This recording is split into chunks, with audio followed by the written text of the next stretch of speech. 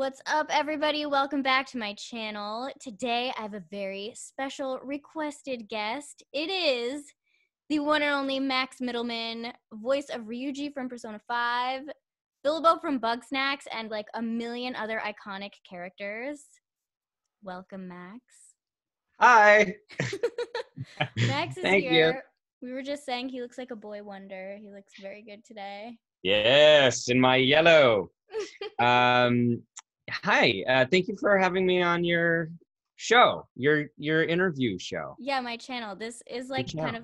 it's like my pandemic project because I missed like interacting with people.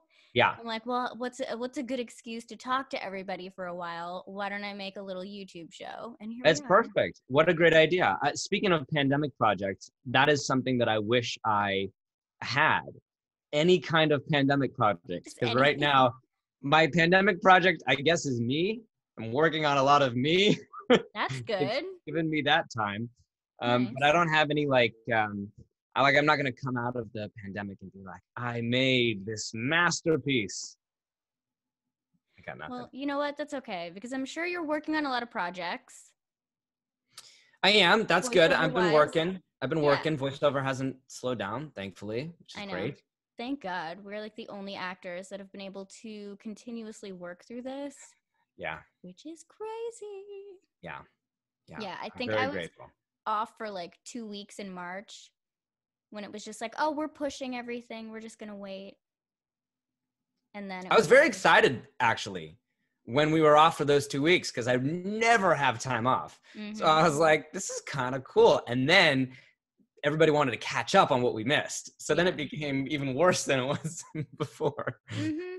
Yeah. What did you do during... Not complaining. Very grateful for it all. No, I know. I'm grateful too. But I'm curious. What did you do with your 2 weeks off? I did a lot of like electric skateboarding. Like I have an electric skateboard, and the only thing you could do was like go outside. So I went outside and I rode around different neighborhoods and That's awesome, actually. If anybody out there saw a guy in a bright yellow shirt riding an electric skateboard, it was probably me. That's amazing. I have a couple longboards that I like, but I haven't ventured into like the electric skateboarding world. Well, it is. It's an electric longboard. It's called the boosted board. Ooh. And it is discontinued. They no longer make it. Apparently, it was like, do you know who Casey Neistat is? He's this YouTuber who he made this board famous, he made it popular because he did this YouTube video where he dressed it up like it was a magic carpet and like rode around the streets of New York on a magic carpet. People were like, what? That looks amazing. But it was he was just riding on this electric skateboard. So I got one and it's so much fun. And like within a year of getting it, I got a concussion. Oh, that sucks. I'm sorry. Yeah. And I was wearing a helmet. I got the concussion even though I was wearing a helmet. Oh my God. Yeah. Well, I'm sorry. I'm glad that you're better now. We can't have you concussed. Thank you. Yeah. So that's what I did during those 2 weeks. And, during the rest of the pandemic, I've been making music and I've been working on VO stuff and, yeah. Nice. That's it. Yeah. That's all we can do. Yeah. Cool. So I asked my followers if they had any questions for you, and we got a bunch of responses. Cool. A couple people wanted to know. Here, this is from Big Ace 89. What was your inspiration or passion to join the career of voice acting? So basically, like, what's your origin story? Yeah. My origin story is I was a very performative young boy, and I would always look for opportunities to show off and just entertain people. And like throughout middle school, I remember like I was always into like dance stuff and gymnastic stuff. And in middle school, I would get on. This was the very first inkling that maybe I was right for voiceover. Was I would get on like Xbox Live and play video games and talk to random strangers and try to convince them I was from a different part of the world. So Wow. I'd be talking like this, and it would be a terrible accent, like the worst, because I didn't practice anything. And I'd be, I'm from old England, and people would be like, no, you're not. And then the more I would do it, because I had so much conviction, they'd be like, are you really though? Like what part? And I'd be like, London. So that was how it started. And then when I got to college, I pursued a career in medicine, or I was pursuing a degree in medicine. I went from neuroscience to biology to kinesiology, then back to biology.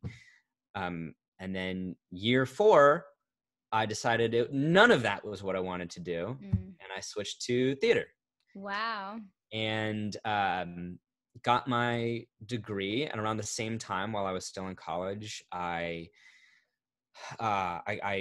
took some voiceover classes outside of college and in college, and I was taking a ton of acting classes all throughout college. Like theater was my minor. Like I knew the whole time. So I switched it. That is what I did. I switched it. I switched from being a bio major and a theater minor to a theater major and a bio minor, and just dropped the minor entirely by the time because I was like, my grades are so poor. I hate this so much. I was like, nah, I'm not going to do it. So then, I was auditioning throughout college, and I was ready to hit the ground running when I graduated. Wow, that's great. Yeah. I feel like it's so rare to meet people who have you seem like right and left brained. You have like both sides. It is interesting, yes, because I feel like I was built to be, or maybe I was manufactured to be, like, organically, I feel like I don't know which one dominates. That is an interesting point that you bring up about me that I'm thinking about now, because I've never thought about it, but that I feel like I need stability, right? That's something like core to my being that I need like routine and stability. But at the same time, I need that outlet. Because originally I thought, I'll be like a Ken Jeong. I'll be like a doctor who acts occasionally. Cool. But then acting was so much more interesting to me that I was like, I don't want to do the other thing. Forget it. Yeah. Yeah. I get it. It's funny because I would say acting is probably one of the least stable careers that you could enter. Right. Yes, I literally did the opposite thing that I was supposed to do. Yeah. But now I would say, I was just glancing at your IMDb before we hopped on so I could familiarize myself with everything you've done. You work a ton. So I feel like you have that, you've been able to make stability out of acting. Well, is that right? Yeah. And it's interesting because I feel like I, in a way, manufactured that. Like I forced that, like I had to make that happen for myself, or else this career would not have happened. Yeah. Like I knew just giving up the biology major, that every ounce of energy that I put into that, I would have to put into the other thing. And it's funny because when I got to the theater school, eventually after 4 years, everybody was like, I remember being in like shop class, because that was something I had to take. And people were like, every student was complaining about the exam and how difficult it was and how many tools you had to memorize. And I was like, I just came off of biochemistry where I had to memorize all these complex molecules and how they interacted with other molecules. And people were complaining about the most basic stuff. And it's just interesting. Like I was so work oriented that it became so super easy for me to do that. And I think I took that with me into the acting world. But I have been extremely fortunate and very, very, very grateful for the career that I have. So, yeah. Yeah, well, you're definitely super talented, and I love that you've made it your own. Cuz I love my artsy friends, but they can be kind of floaty, you know what I mean? They're kind of in a dream world and this and that. Not a lot of actors or artsy people have that drive and that almost militant organizational side. So I feel you've been able to make it work. So I think that's amazing. if you saw me in the beginning of me trying to figure out the voiceover thing, it consumed every part of my day. Voiceover, I was trying to hack it in every way. I took maybe around 70 different workshops Wow. over the course of like 3 years with different casting directors, and on top of that doing acting classes. And I did all the improv classes at UCB, and I Me did too, Groundlings, yeah. and I did Second City. I did all of it. It was, yeah. Did you do UCB?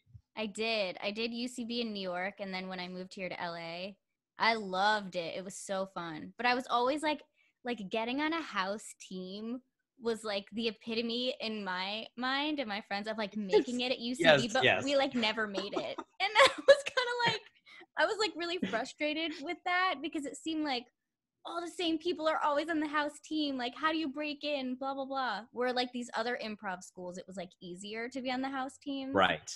Yeah. Right. And then, well, what ended up happening was they made, they had UCB Sunset, Yeah. which just closed. Oh, I didn't know that. Yeah, That because of the, sucks. I know, because of the pandemic, they closed their second location, which I think is where they had all these other teams. They had like the B teams or whatever they were calling it. Yeah. And now they don't have those anymore because everybody wanted to be on a team and perform. That was so, the prospect of that was like, it was like SNL, and then just under SNL was getting on a team at UCB. It really was, for sure. Yeah. Yeah. Oh, yeah. I always called UCB like the Harvard of improv schools. You know? Yeah. Yes. Yeah. And I mean, I learned so much, and like I had such a great time there. It was fun. great. It was great. If I kind of, there's a large part of me that wants to take more improv classes and just for fun. Like I'm confident in my ability now, but yeah, it was just such a good time. It's like, I want to go back. I want to do it again. Yeah, it's like playing. Like that's all it is. Yeah. And there's no memorizing, no anything. Like I would do the stupidest stuff in improv, and it was just okay. Like that was my favorite part about it. Like you could just do anything, and people would like support you and be like, "Yes, that's amazing!" Like, you know, because it's all about yes and. So. And some of my favorite like people have that as part of, even if they haven't done any improv training, that's just who they are. They kind of yes and you, because I'm still a goofball, and I, you know, around my friends, I'll say stupid stuff, and like they'll support me, and I'll be like, thank you. Thank you. You made me not look awkward there. I appreciate that. Yes. Oh, such good times. I probably left before you came in, but because I left before a sunset was a thing. Or not Well, left, you did. I just like graduated, and I was like, you know, getting busy with voiceover stuff. And then I didn't know I'm that. doing more classes. I didn't know that you were from New York originally. Oh yeah, I grew up in Connecticut, and then I went to NYU, and then I lived there in New York. Did you go to Tisch? I didn't go to Tisch because I studied journalism. All right, like rewind it back. I started acting in New York when I was like 14. That's like when I got my your parents drive you around to different auditions? We'd either drive in or we would take the train, which is like it's a thing there. Sure. Like you just take the Metro North train, and you know, public transit. It's like way better than in California. Yep. But yeah, that's how I started acting, and I never thought I could make a living as an actor because I saw like how unstable it was for like the adults that I would work with and stuff like that. Like they all had other jobs, like they were real estate agents or whatever. And I was like, I can't make a living being an actor, even though I love it. Like I'm gonna study journalism. And then I graduated, and I would like still like go on auditions and stuff, and I just missed it. And then I like had a job in New York, and I would like sneak out and go on auditions. And then I hated that job. So then I just ended up quitting, and I was like, all right, I'm just going to try the acting thing and like make it work. And here we are. Here we are. You did it. You made it work. Yeah. So that's like, I relate to you in the way where like you need some stability. Like I needed to have that too. So there were times when I would have like a job and be an actor, or have like 2 side jobs and be an actor, because I never wanted to be like starving artist, you know? Yeah. I remember my dad, like in my early 20s, he was like, it was post college, and enough time that I was living at home where he came into my room one day and he goes, Max, it's time. You need to get a job. Oh, no. And I was like, okay. And my dad's never done that, but it was so weird. And just as he was leaving my room, he goes, oh, and by the way, don't tell your mother I came in here. And then he left. And I guess because like my mom is the type of person who would be like, don't pressure him. And my Oh dad my God. secretly was like, he needs to start, pulling his own weight around here. That is so funny. So wait, are you from California then? I am. You're Mm-hmm. from here. Okay, so I'm that's from why the you're. Valley. Oh, I didn't Actually, even know. yeah. I grew up around the corner from where I live right now. Oh, wow. Yeah. So, wow, that's crazy. That's funny. I feel like it's funny because you didn't act when you were like little, and it would have been so easy for you to like get involved in the industry here. But also, like, I'm glad that you didn't, because a lot of people like lose their whole childhoods to like auditions. Yeah, and actually my mom saw that because my mom was an actor when she was younger, and Oh, my brother was like a child model. oh no Um, way. yeah, he like modeled for toys and stuff. So, Aw. um, I guess my mom, and I would tell my mom when I was younger too, Mom, I want to be an actor. Mom, I want to be an actor. Mama. Mm-hmm. I would go on. I did. I went on a couple open calls. Like I auditioned for Kids Say the Darndest Things. Oh my gosh, that's amazing. Yeah. Yes.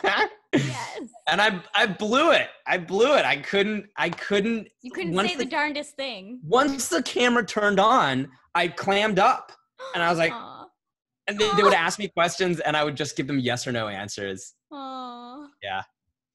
You know what? It's okay. Because you are where you are now. And I feel like Because of that. exactly. Like you wouldn't have gotten here if you had been on that show, maybe. Yeah. I like that. I like that you think that way. I do. You had a great path. Everything happens for a reason. It really does. You just have to be like patient. Yeah. At least that's what I tell myself. Yeah. All right. So let's talk. Oh, I like this question. This is from Scarlet Electro. What role changed your life or affected you in some way personally? What role If there was affected me one. in some way? I was gonna say Kosei and Your Lie in April is a pretty touching role. That was also a really nice role for me, not just because of the content of the show, but the recording. I got close with Patrick Seitz, who directed me, and I remember we all traveled to Boston to do like the English dub premiere there, and it was, we met the Japanese creator, and we all went to dinner, he was like the director of it, or the creator, the artist. Real bad, but anyway, he was such a nice guy, and they're just fun memories from various shows and doing things. That one was really cool. I've got a couple, like most of my fond memories are like early on in my career. Mm-hmm. Like my first animated booking, my first original character, my first, so, but as far as like roles that really moved me, actually Meruem in Hunter x Hunter is one. Do you watch Hunter x Hunter? Hi, kitty cat. I haven't watched Hunter x Hunter. This is Jocko. He joins for every interview. He'll Hi, be Jocko. in my lap shortly. In Hunter x Hunter, there's the character Meruem that I play who gets it's a great arc to where he starts, this little girl comes into his life, this blind girl, and he's like this evil so-and-so who kills people. Oh my gosh. And throughout knowing this girl and like playing these games it's like kind of like playing chess with her. It's a game called Gungi. He becomes like she touches his heart, and at the end of it, he totally transforms into someone who, in a strange way, after being so evil, has a little bit of compassion and a little bit of whatever else. And so anyway, I teared up when I was because I didn't know how it ended when I recorded the last episode. Spoiler alert, he dies. Aww.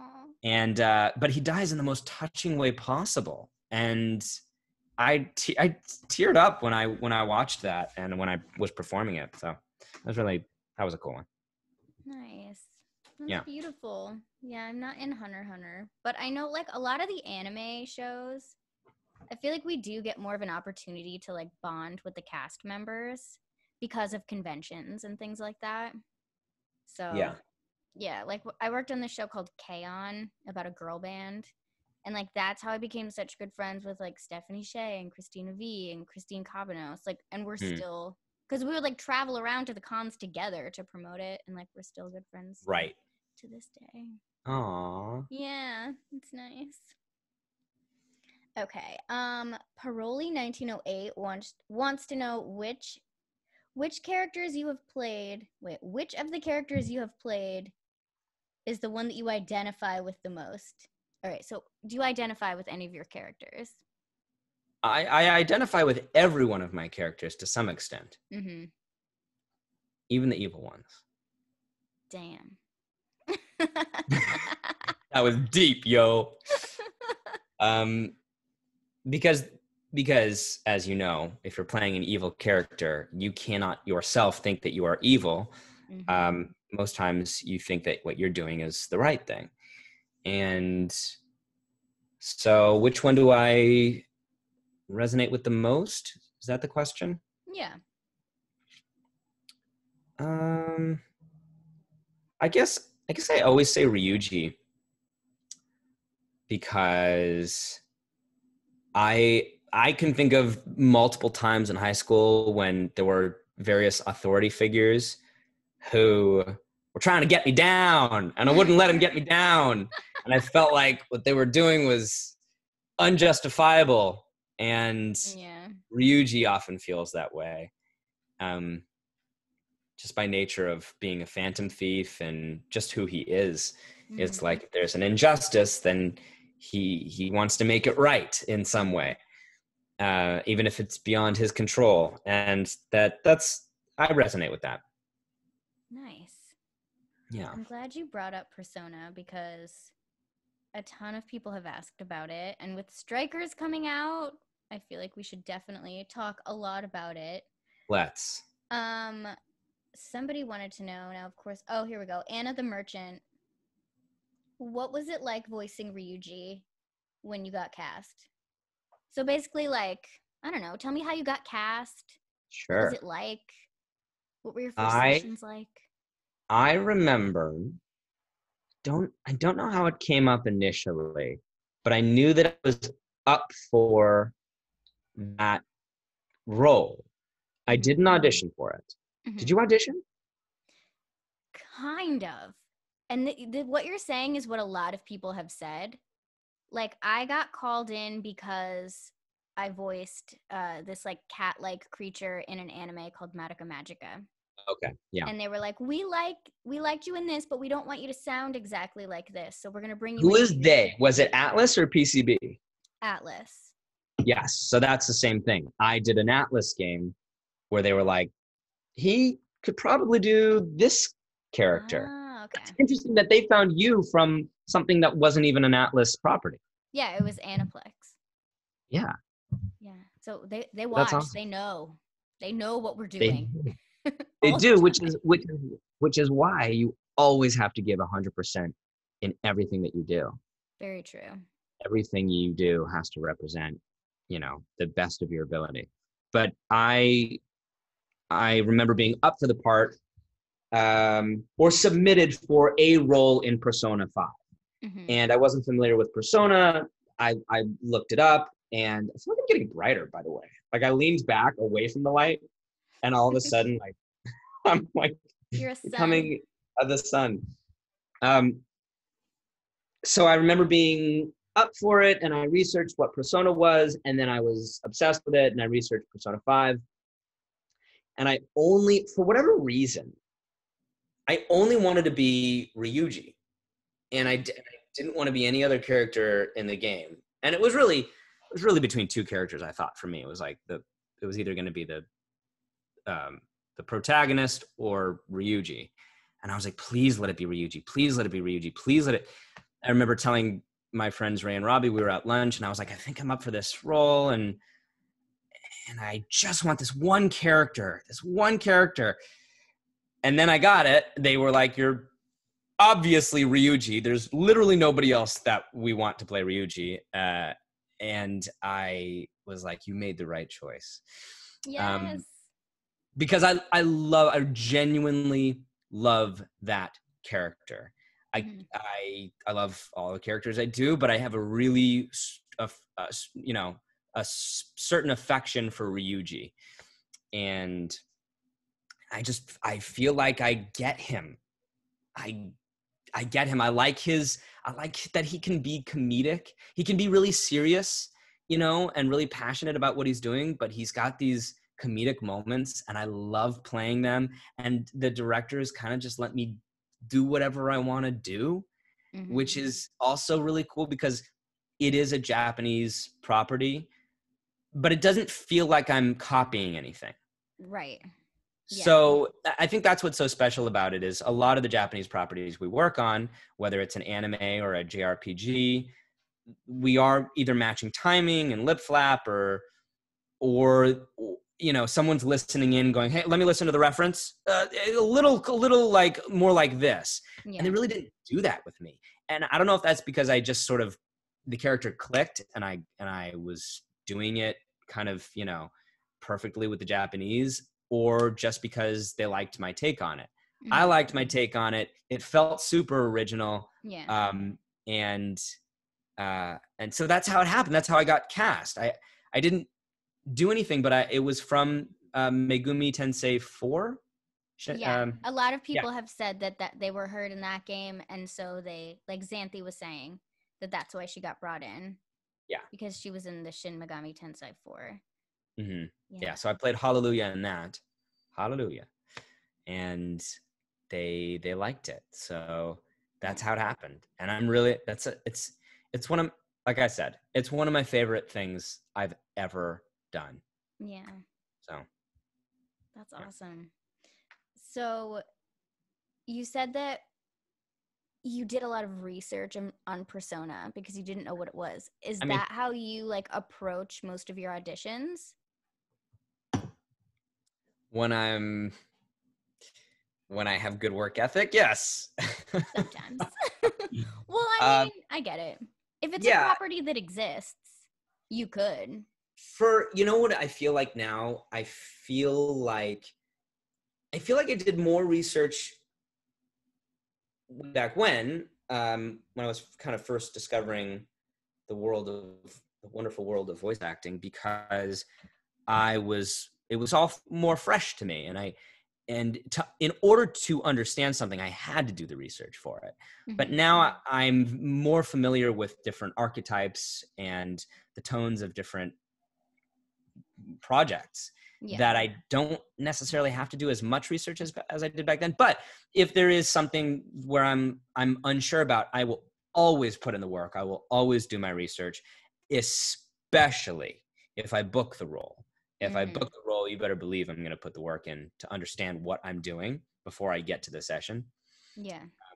But yeah, nowadays, for instance, when One Punch Man came around, I looked at it and I thought, oh, this is just like every other anime audition. I'm just gonna go in and do my anime thing. And, because you kind of get you look at a picture and you go, oh, I get it. I get that character. Yeah. But I did not get that character. And it took watching the show at the request of my friend Ray Chase. Mm-hmm. He was like, no, you don't understand. This is a different type of anime. You need to watch at least the first episode. Mm-hmm. So I watched the first episode and then I binged the entire season. and completely changed and informed the way I did the character. So it was just a good lesson for me where I thought I knew something and it was actually something completely different. Yeah. You raise a good point. There was an anime that I did called Twin Star Exorcists, Mm-hmm. and I don't remember why, because I don't usually like watch the Japanese before I audition, because Mm-hmm. sometimes the turnaround times are so fast. Sometimes I don't have time, and sometimes like you would just look at a picture, I'm like, oh yes, a magical girl, like this is it. But for this one, something about it, I was like, no, I need to watch the first episode, and I was like, oh, this is actually really dark, and Yeah. this character is like, I call her my Wednesday Addams character because she's so monotone. And I don't know if I would have done the audition like that if I hadn't watched it, and then I ended up Yeah. liking it. So Oh, cool. the lesson for everybody watching, who wants to be an actor, pays to do your research. Do your research. Put in the work. Mm-hmm. Yeah. Let's see. Okay, so a bunch of people have asked this, but I'm gonna shout out Ricky Raymond because he's on my screen right now. Was Shout there out, ever Ricky. hi Ricky, hi. Was there ever a time when recording Persona 5 that you actually said the F word? And a bunch of people wanted to know, like, what's the deal? What's the deal with Ryuji and the F word? Enlighten Right. us. Right. So, as you know, Ryuji, Ryuji does not say the F word. And that is because he's such a good boy. Um, and during the recording of the initial game, I believe there is a line where he does say the F word, but it gets cut off. I'm pretty sure they cut that off in post. I'm pretty sure I did say the the full word there. By the way, you know what I just watched? There's a great show on Netflix called The History of Swear Words, I think it's called. Ooh, And should it's watch that. hosted by Nick Cage. And the first episode is about the F word. And it's great. Anyway, so did I say it? I mean, I think so. But did it make it in the final game? Did not make it in the final game. He No. has not said it so far in any of the Persona projects, but who knows? Yeah. Uh, it could happen still. It could happen Maybe one yet. day. Maybe. Here's hoping. um what was your experience like recording the anime? And I'm just going to tell the people watching, the Persona 5 anime was recorded very differently than any other anime that we've ever recorded. Usually we preview the line and then we say it, and it's kind of a laborious process. But for the anime, they just kind of let us roll and they fit in all the lines after. Yeah. So, what did you think of that? I'm curious. It was interesting. What an interesting way of going about doing something creative. Mm-hmm. I know. It's dubbing is just inherently weird when you know it's a weird thing to do. So that was an attempt to make it more streamlined, I suppose. And I don't I don't necessarily know from my standpoint as an actor, I like to be able to wrap my head around everything. So I like to see the picture and I like to Mm-hmm. preview stuff. And I'm not saying I like to go slow through it. Like I definitely don't like the slog of like having to wait between lines and be like, Yeah. when's my next line? But I do like to get a full picture of what's going on in a scene. And I'll say this: the director was amazing at filling me in. I don't know, 6 of one, half a dozen of the other. You know, I, I, I don't know. Yeah. It's just What another did you think way. about it? What? What did you think about it? So in the beginning, I wasn't like allowed to see the picture because we were going so fast, and it like threw me off. because I wanted to know, like you, what was going on in the scene. I wanted to see it because in anime we can always see the scene. So I was doing my best. I was a little worried it wasn't going to come out, but then after a couple sessions they started letting me see the picture and I felt better about it. But watching it, it looks good, and I think Yeah. we all sound good. So it's just another way to do it. Yeah. Yeah. That's cool. All right. Let's talk a little bit about my favorite project from last year. And I love Persona, but I freaking loved working on Bugsnax. Bugsnax. So good. Ooh, whoa. Oh my That was gosh. such a fun project. I know. So we were And both in Bugsnax. Go and ahead. the only game that I've ever worked on with an ensemble, Yeah. recording at the same time. Yeah. I've only done that with one other game, and it was a long ass time ago for a game that came out on Steam called There Came an Echo. But Bugsnax, I mean, that was like 7 years ago or something. Bugsnax was the first time that I'd been in a room with, what do we have, 10 people in there? No, I 10, 12? feel like we had more. Yeah. Okay. Yeah. Yeah. It was like 12. Yeah, there were a lot of us, and like heavy hitters too. I was Yeah. like, holy shit, it's everyone. Yeah. It was super cool. It was super cool. Mm-hmm. And it's such a cute game. And I keep getting pestered to play through it. I haven't played through it. Yeah. Because I don't play a lot of video games, Mm-hmm. but I should play through it because people are telling me how fun it is. And yeah, it was a great little property. Yeah. I loved how involved the developers were. Like, they flew out from Chicago. They were watching us in the session, and I just loved meeting them all.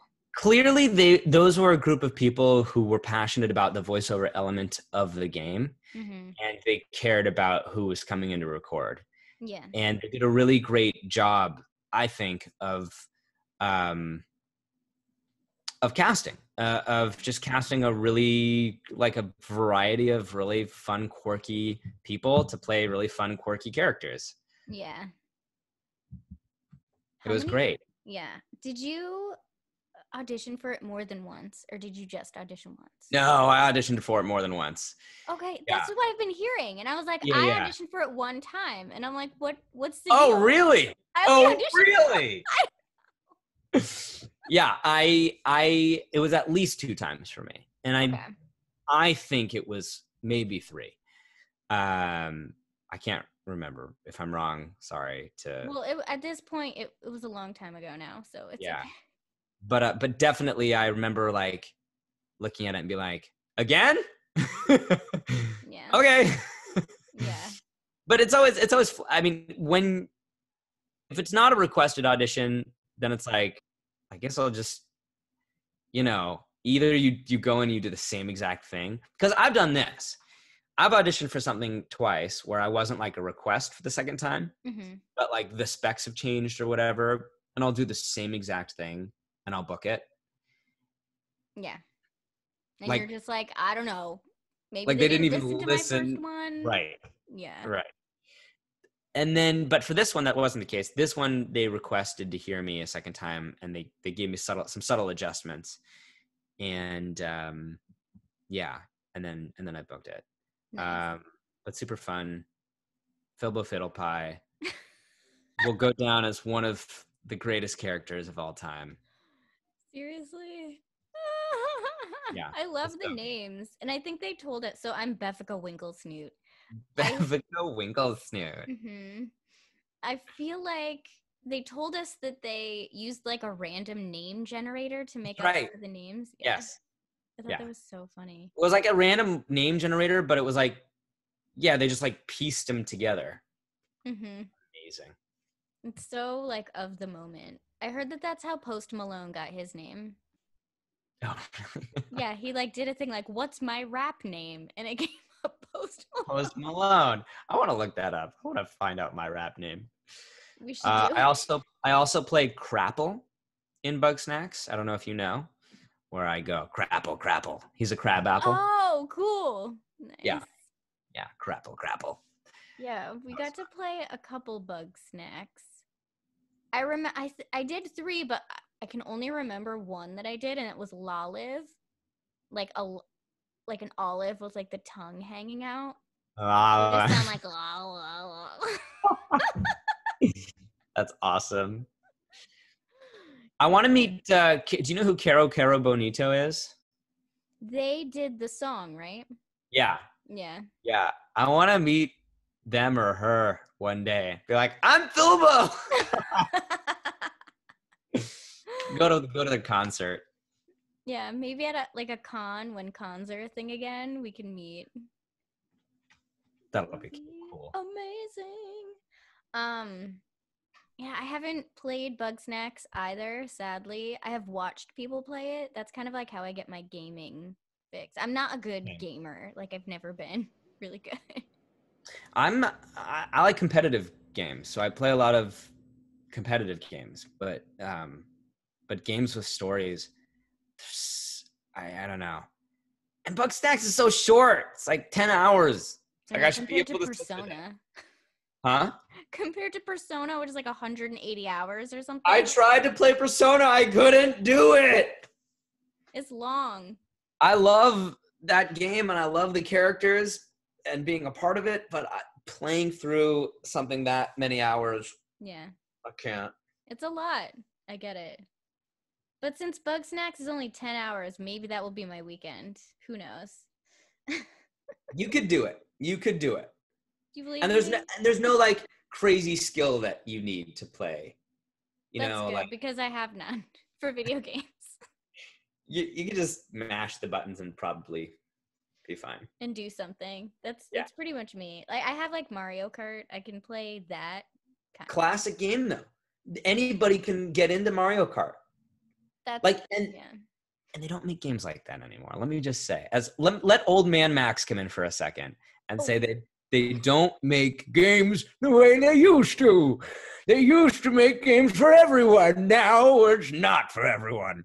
But here's an actual thing. Like a friend of mine, when he was I knew this. I've known this kid since he was a baby, and when he was like 10, we went to GameStop, and I was like, I'm gonna get him whatever the equivalent of like Crash Bandicoot is, or Mario, and all I could find were shooter games, shoot 'em ups, and war games, and just like adult games.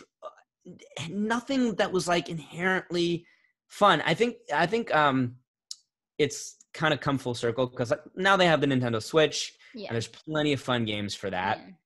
But honestly, I feel like there was a weird in between time where they just weren't making those kinds of games that like everybody could just sit down and have fun playing. And Bugsnax is one of those games, which is why that's cool.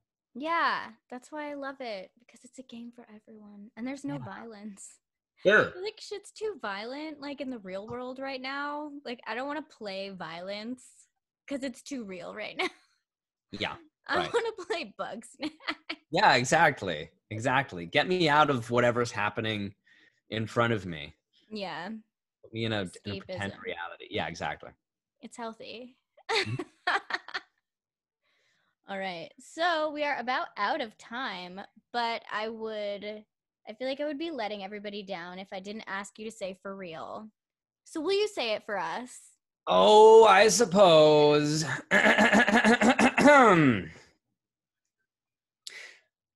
For real? Yes. So good. So good, Max. Thank you so much for coming on my channel. It was great to like really get to know you one-on-one, because I feel like we've always been in like group situations. So it's been an absolute pleasure. Thank you for having me. This is really fun. Yeah, no worries. And I'm just now realizing, are you sitting on your bed? I am. I don't leave my bed anymore. This is your interview. This is your office now.